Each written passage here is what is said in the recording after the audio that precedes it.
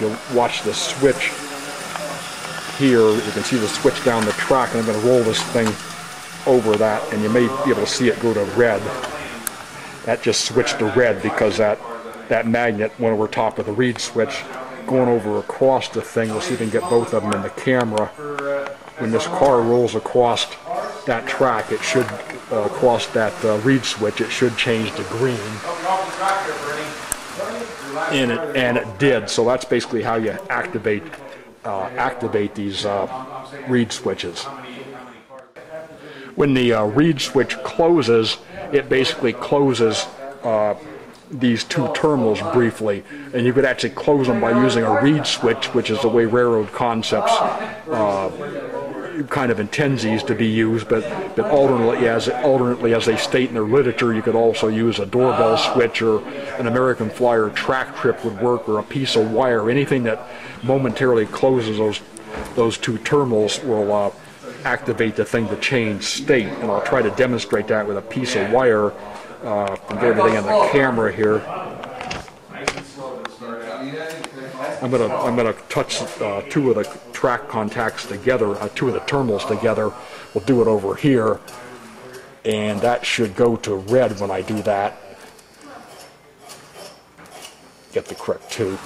There, it goes to red. Now that's the same thing as activating that with a reed switch. Just touching the terminals here together is the same thing as a reed switch closing. If I go over to these terminals and touch them, it goes back to green. If I go here, it shifts back to red.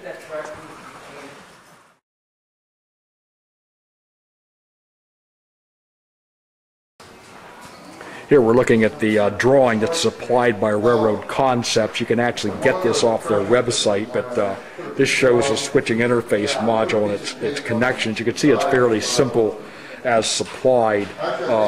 Again, your input power comes in on these two terminals. That could be AC or DC, between 6 and 20 volts according to the website. Here's your stop sensor, and you got two wires coming in connecting to these two terminals. Here's your go sensor that makes it, or green sensor, go sensor that makes the train start up again, and that comes in and connects to these two terminals.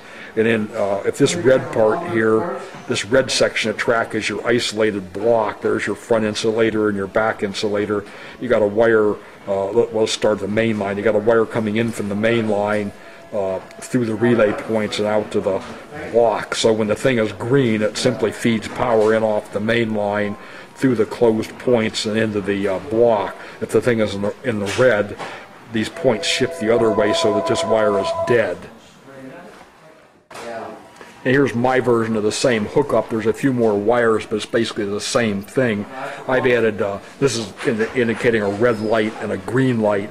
I use the other set of poles to power a red light and a green light. That way I can tell, the unit's getting power, because I can see either a red light or a green light lit. One of those two lights is always lit, so I can tell the thing is getting power, and B, I can see what state it's in by looking at whether the red light or the green light is lit.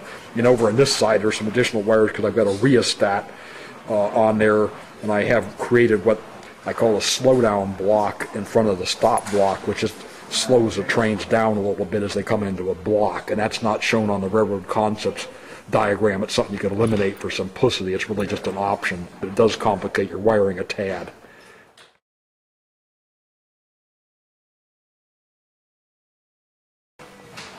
Looking at these blocks, as I said earlier, basically at this gap here is where it's main line, back where the engine's sitting as a main line. As it comes in, this gap in the track starts a slowdown block. There's current always going to this section, but it goes through the rheostat so you can reduce the voltage sometimes to bring the engines in a slower speed.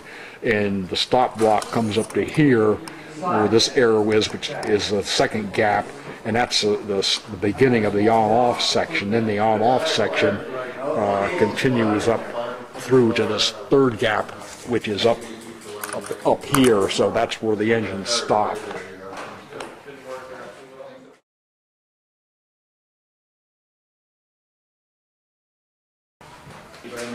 Okay, looking at this system here, we can see the red block and the green block. red block essentially is right up where the light is.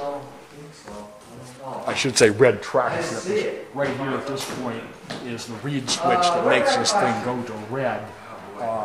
Over here, where this piece of green cardboard is a reed switch under the track that sets it to green. You can see I can pull this reed switch out. It basically just slides under this helper track fairly conveniently. So when the magnet goes across here, it'll set the block to green. When the magnet goes across here, it'll set the block to red.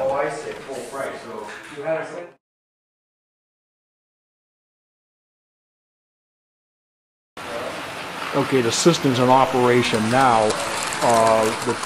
and you can slide the position of that green go contact around to wherever things work best. You can get different results by putting it in different positions.